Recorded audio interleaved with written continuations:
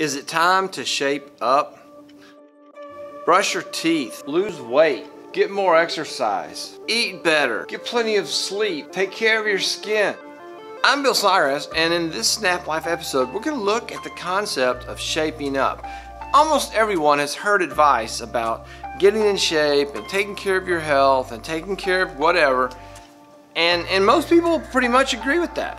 Most people agree that taking care of our physical body is normal and expected and a good thing to do. That's not what I'm talking about. There's another part of us that we need to take care of. There's another part of us that we need to exercise and develop and strengthen, and that's our mind. We cannot just go through our whole life and never change the amount of information that we have, the way we think about things, and the way we think about the world. Changing the way we think, changing our mind is just like getting our body in shape. We go through certain exercises to make our body better, certain practices to keep our oral hygiene up, to keep our hair looking however our hair looks. We do the same thing with our mind. And what are those exercises? What are those activities that we need to do?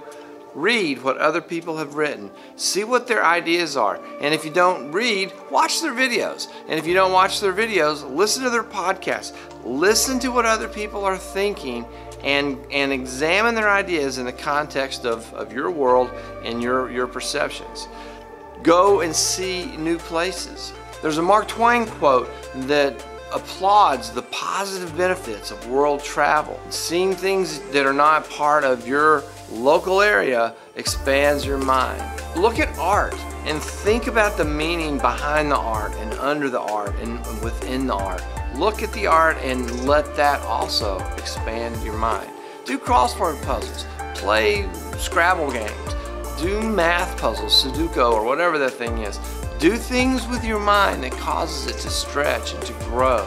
Try things you've never tried before. Put something together, take something apart. Using your mind to analyze problems and figure out how to do things are all exercises that make your mind stronger. And then stop and think about what you think about. Just stop and be still and think about all the books you read and all the podcasts you listened to and the videos you watched and the places that you have been to and the people that you've met. Think about all of those things and let those experiences shape up your mind. That's it for this SNAPlife episode. Thanks for watching. If you enjoyed this video, please click the like button, subscribe to the channel, sign up for notifications. That's all I have for this one, so I will see you in the next one.